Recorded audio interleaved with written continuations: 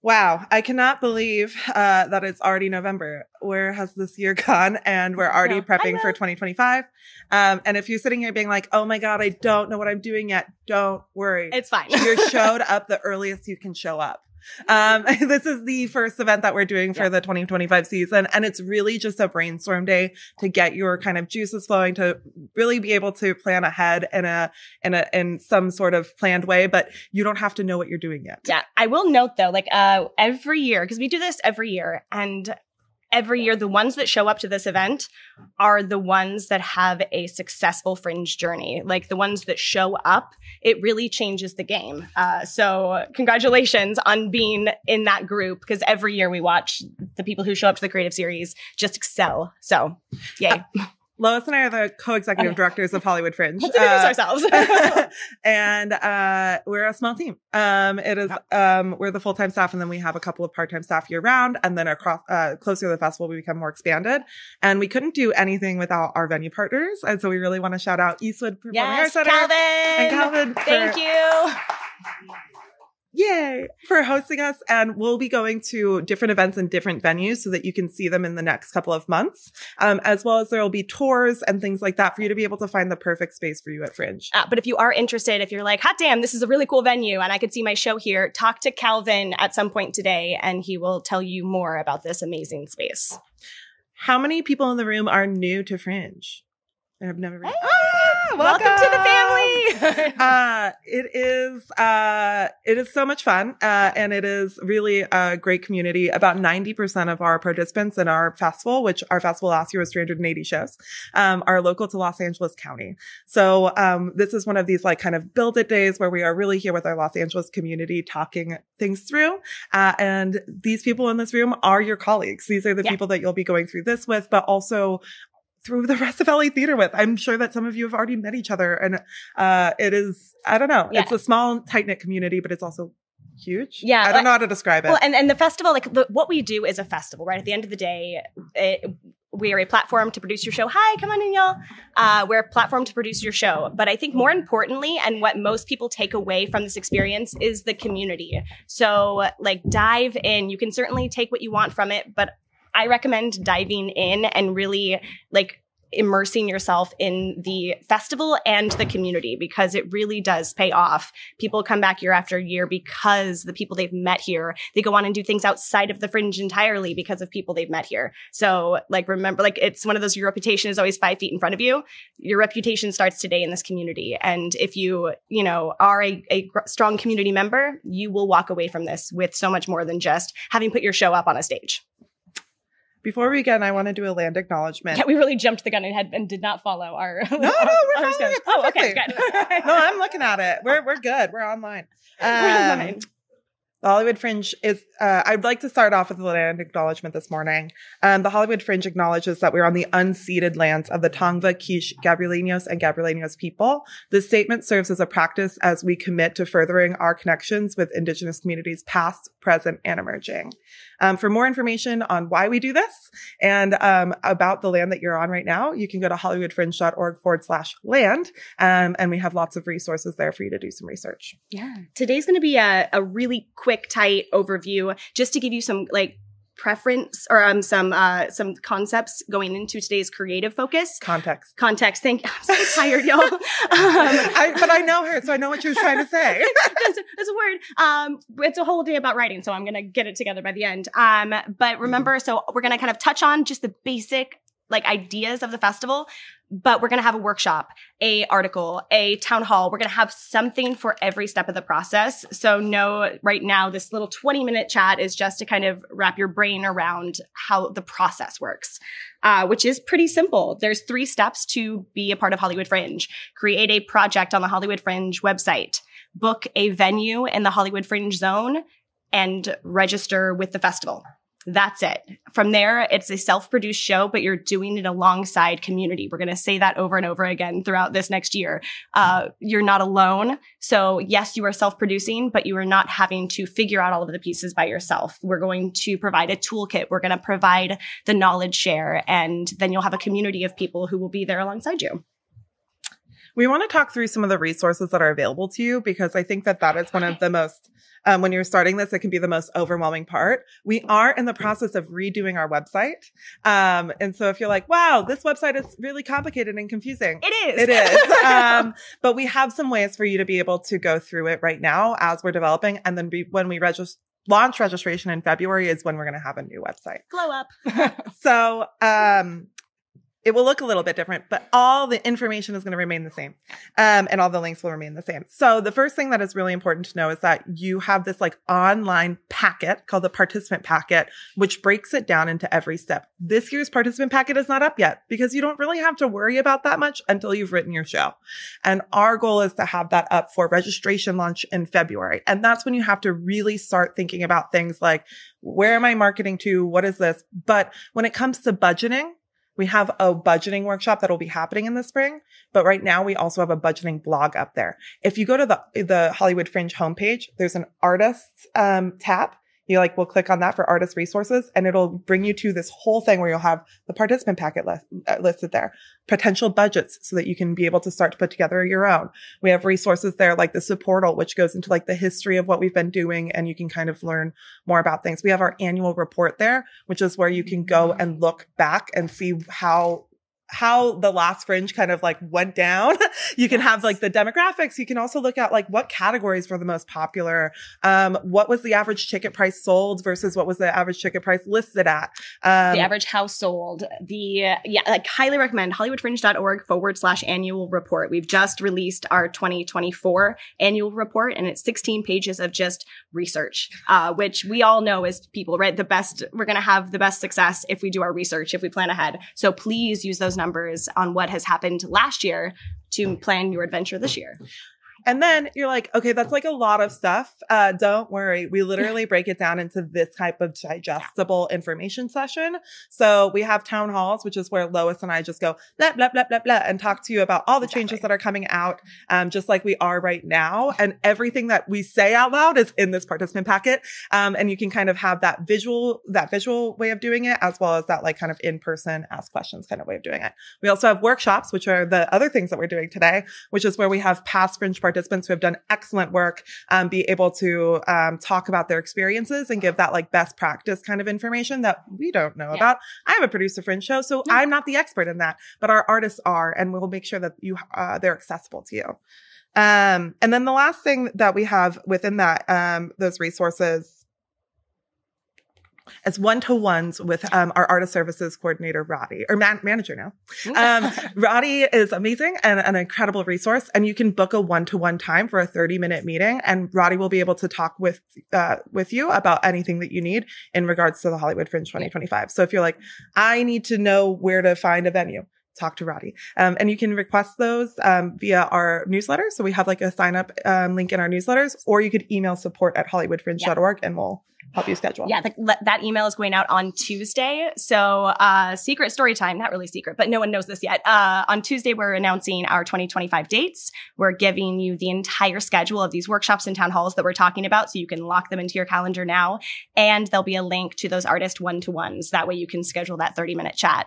The other thing that's important with those, of course, asking all your questions, preparing your journey, but also if you're just unsure, because we really want people to make an educated decision about doing Fringe. We don't want to push anyone into this. We want you to come into Fringe if it's the right decision for you and your work. And so those one-to-ones can also be used just to ask questions to help you decide whether or not Fringe is right for your show at this time. Because remember, you're still self-producing your work. It is vastly cheaper than producing year-round, but you are still responsible for doing all of the things that would be done in a traditional rental. And that means that it might not be the thing for you. That being said, you can do it. Sometimes people see all that work that they have to do. They're like, ooh, I don't know if this is for me, because I don't think that I'm have these skill sets. You do, they're inside you, but it is a lot of work. And it's about talking about your time management, how much time you have to give, how much extra money you have to give. And we'll go into finances in just a second. But it's really a personal decision, and it's not one that you should make because you're like, well, this is the only way I'm going to make it in theater, because it's not true. Yeah, I think, and producer, we're going to talk a lot about that today, but also in these workshops coming up. We look at Hollywood Fringe as a producer's training ground. And so often we see an artist come to Fringe with a show and they have a background as an artist, but they don't have a background as a producer. That means, marketing, budgeting, all of the pieces that come to actually getting butts into seats for their show.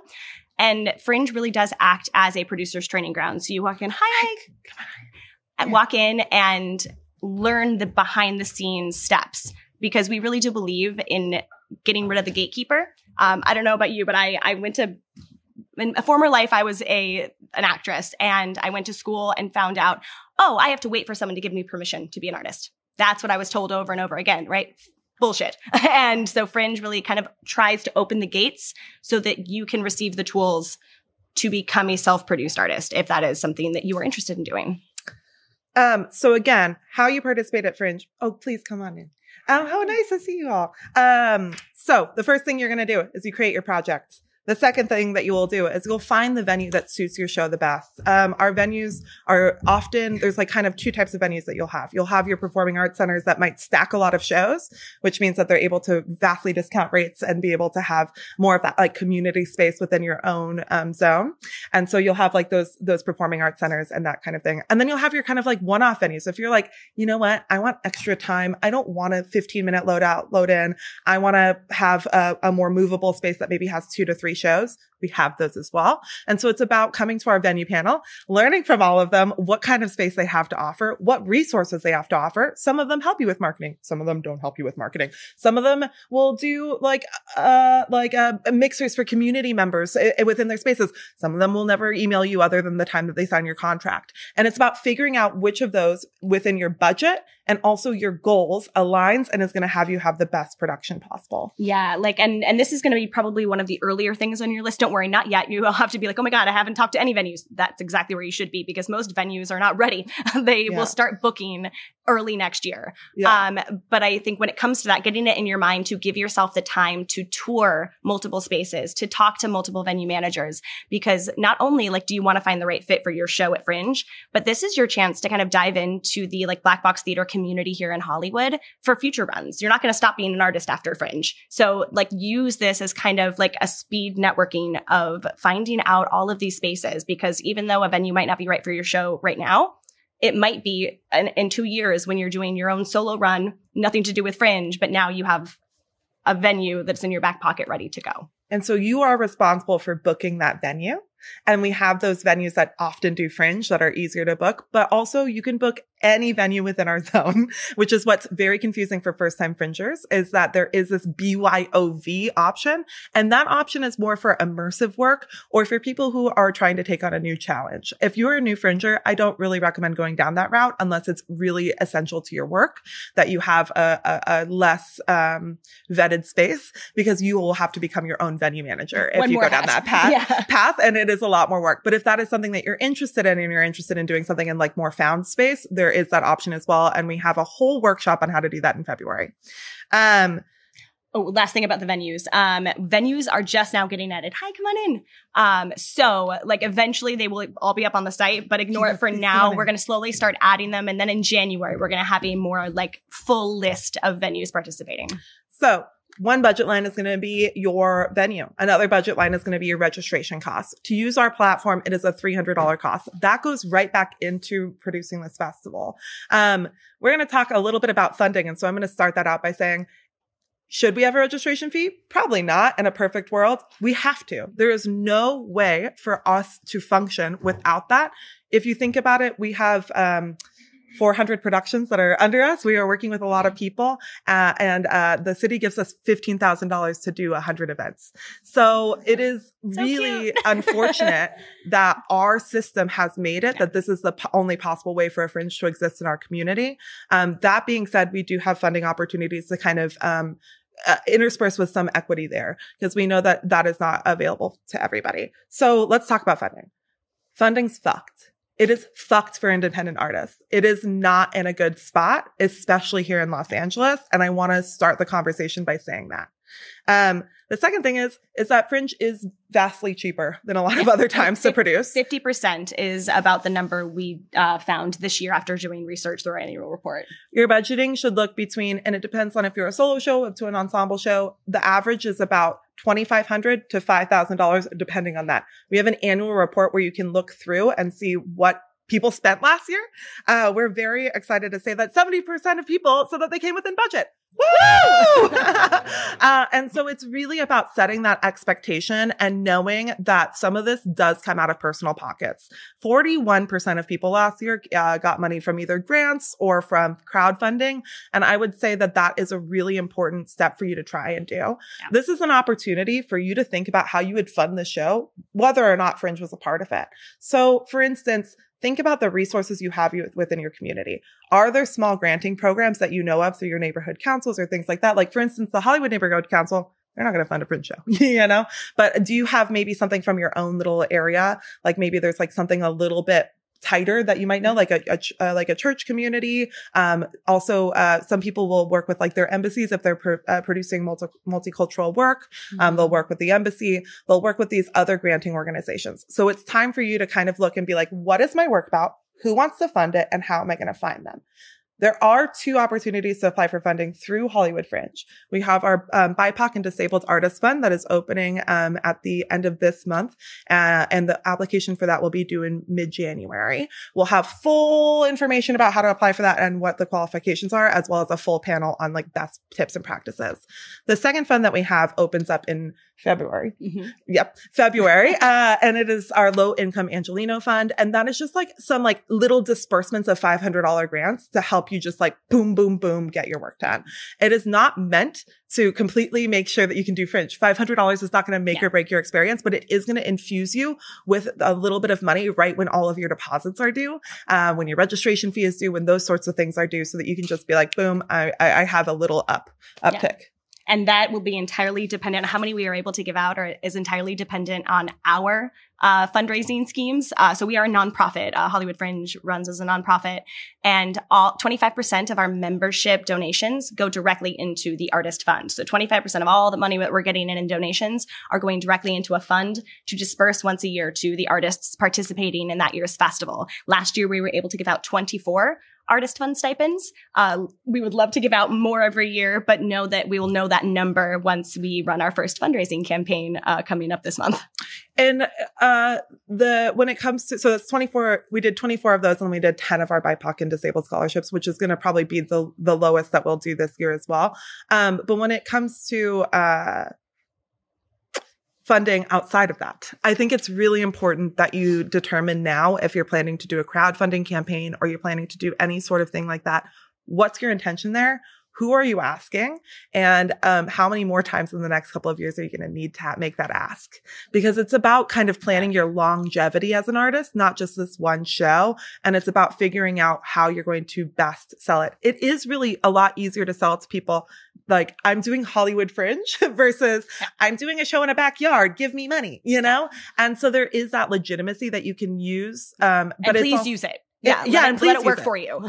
But there is also the idea that like you want to make sure that you're setting yourself up for success after Fringe, because our goal is that your journey is just beginning with this show at Hollywood Fringe, and that you're continuing to do that run in different spaces. Yeah. I'm going to jump into the schedule just because we are running a little light on time. No, we have 12 minutes. All right. Fair. Go. Because the last thing I think we should say is like, why? Okay, why are we doing this? Why are we doing it? Yeah. Fair enough.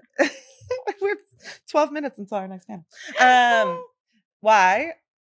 Because I was on such a roll. I'm so sorry. No. Why don't you go into the schedule and then we'll close talk out about why? Okay, yeah. Perfect. This is also the first time we've done this since last year, y'all. So we're like re-getting our footing. Okay, so today you signed up for certain workshops. Feel free to completely throw caution to the wind and change that up today. It's a casual event. If you signed up for ensemble and decided, you know what, I want to check out solo, feel free to make your own decisions as the day progresses. We'll start out with solo and solo work at Fringe downstairs in the Oxford Underground, and writing ensemble work for Fringe is going to be upstairs. Right here. After that, we're going to go from main stage is going to become Immersive 101. So right here, Immersive 101. Downstairs is going to be big ideas, small stages, how to write for the stage you're at. After that, we're going to take a 30-minute lunch break. Feel free to hang around, stay here. If you're going to eat, just please don't eat into the theater spaces. But there's also tons of little shops. And you can eat in the lobby. Yeah. So if you need to eat at any point, just go into the lobby. Yeah. There's places to sit, and that's a great place too. Totally. And then after that, we're doing speed networking. That's when you're going to have a chance to chat with more one-on-one. It's going to be like small groups with a veteran Fringe producer. And that kind of, I guess, leads us into the why, for me at least a little bit, is for Fringe is such a knowledge share. There's so much information you can gather from your fellow producers. I mean, many of them are sitting in this room right now who have had massive success at Fringe and beyond. What we've seen Fringers do after Fringe has been mind-blowing. And so use that as new producers in the room, as new Fringers in the room. We really mean it when we say welcome to the family, because it is a space for you to ask questions. This is not a space where people are worried about how many people are at the table. We want everyone at the table. And the people in the room that are here to offer advice really mean it. And so please take advantage of it, soak it up, because you're going to be those people next year. Yeah. The second reason to do it is if you feel like your work is tour ready, it's a really great opportunity for you to kind of dip your feet into the touring circuit. And so some shows that come to Hollywood Fringe are already touring. They've already done other festivals. They've already done these kind of preps, and this is one step on a long journey for them.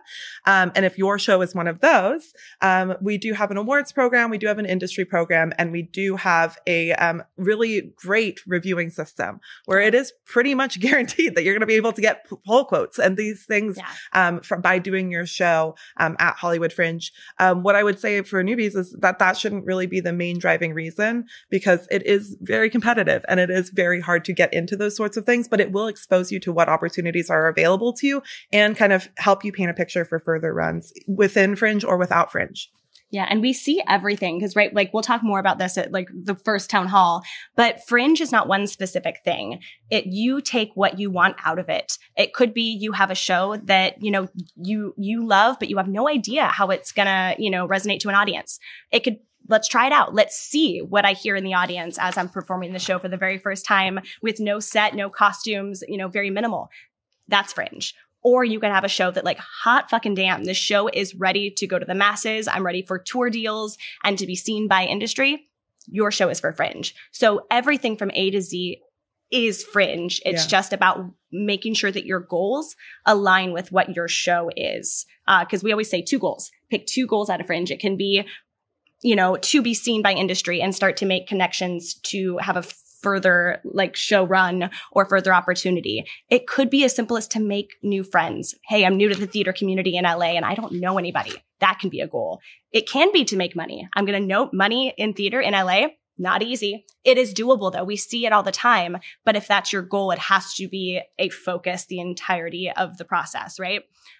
Or it could be, there's so many good goals. For me, like the one that I hear the most is like, I've been trying to do this show forever and I needed a deadline. I needed a reason. Yeah. I needed a schedule where I could keep up and I could just get this thing out of my brain. Yeah. And I think that is a really valid goal. I think that another goal of doing this, I think, is making sure that you are kind of deeply in your artistic practice. It is going to throw you into your artistic practice because you have to have it be a focus for 6 months. Yeah. You have to be focusing on your artist self. And I think for some people that is enough. And for you, it's deciding what is enough for you. Oh, please. Hi, John. Oh, hi. So it's about figuring out, like, is your goal to sell out a show? Is your goal to get a press review? Is your goal to get an award? That's a really lofty goal. If that's your goal, maybe that should be your only goal. And and also maybe not, because awards are kind of, like, after you get it, what happens? Like you can put it on your website, I guess. But like maybe that poll quote can get your show further than one award can. Yeah. It's really about figuring out what you need for your show to get to the next level, what you need as an artist to get to the next level, and then utilizing our platform to make that goal happen rather than relying on the platform to make that And ask the questions of your fellow producers. Like we said, you're going to constantly be in the room with people who have done this already. And so like today, you're going to hear from people who have won awards, people who have sold out their houses, people who have, made a new community here in LA. ask them like how they did it. Like if your goals align with other producers that you're hearing from, those are going to be your best resources, and follow their steps, what they did. The website hoards information. So use it. Look at the website and follow the shows that, you're looking at the awards page. Okay, I have a solo show. I want to win, best comedy. Who won best comedy? Who was nominated? Start to look at their show, how they marketed their show, and pay attention to those pieces, because research is going to get you so far. And I think that one of the big things to realize is the people that do the best at Fringe are going to be the people that are the most passionate about their work, but also build community with each other. Be a good audience member. Go see other people's shows. Talk to people. It is really, if you work by yourself and you're in a tunnel, it's not going to work for you. That's not how our platform works. It really is about that community support and being together. Yeah. What do we say every time? And it always sounds harsh, but I think it's better to give the advice now than at the end when the festival starts in 3 days. But we always say, if I'm meeting someone for the first time halfway through June, I don't understand why I'm not successful. And I've never met them. I'm at everything. Ellen's at everything. That's why you're not successful. You're not showing up. You're not investing in the community. So they are not investing back into you. So please, like everyone in this room, you're already doing it. We'll do our due diligence too. Don't worry. Certainly. We'll email you being like, I've never seen you at any events before. How are you doing? Are you like, we will beg you to come and utilize what we have. But it is also up to you to take that invitation. Yeah. We have 5 minutes. So I think that we should break for just a second. Yeah. Feel free to utilize the restroom. Up here is going to be writing ensemble work. Downstairs is going to be solo work. And we'll be back in 3 minutes.